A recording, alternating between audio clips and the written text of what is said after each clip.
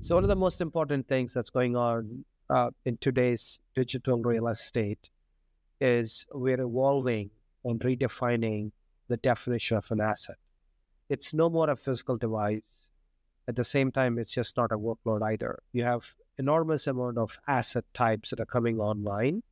And what used to be a closed network is no more a closed network.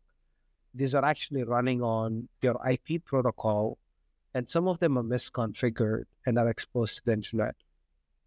So the blast radius of every organization today, small, medium, big, large public sector, has exponentially grown. At the same time, with AI and with machine learning and with digital transformation, we're opening up our systems to transact with higher rates using APIs. What that really means is you have an exposure there as well. In order to interact with other systems, we exchange certs, we have workloads, we have the traditional assets, and we have what we call virtual assets. What used to be one exposure now is quadrupled, or in some cases, exponential.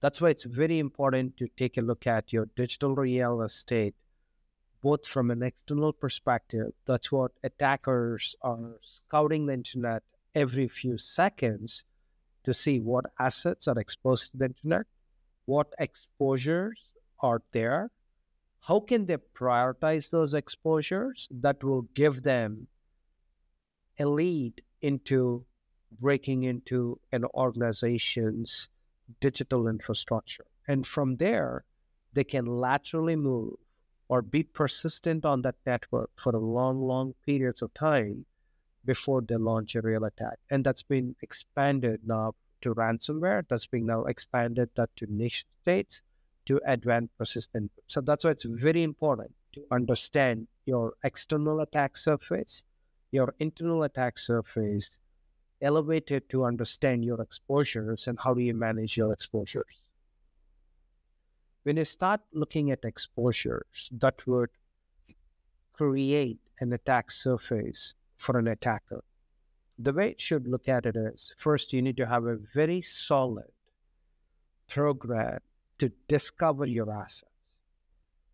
I mean, I would term this as asset data as a service, pretty much trying to understand your assets, extracting the data from these assets. It can be multiple attributes. The data can be identities, it can be access, it can be software running on those, it can be the APIs you enable, it can be the applications running on it, it can be the software you built on it, the third parties, right?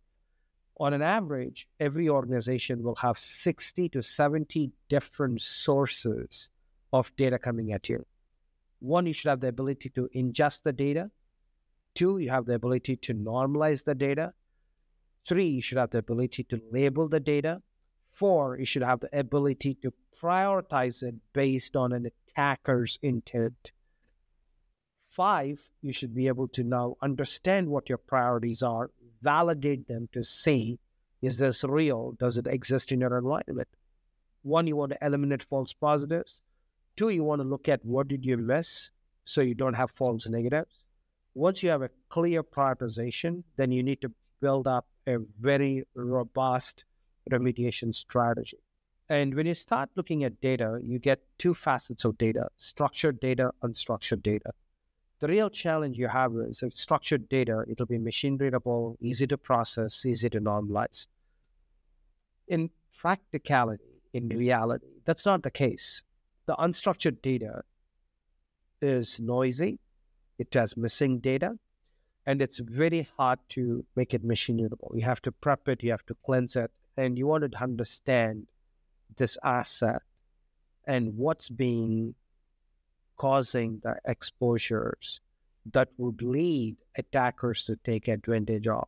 So you would need to discover your assets first, enumerate what's on the assets, start looking for exposures, prioritize those exposures, validate your exposures, and then start looking at remediation. So I call it the principle of DEAR: discover, enumerate, exposures, remediate.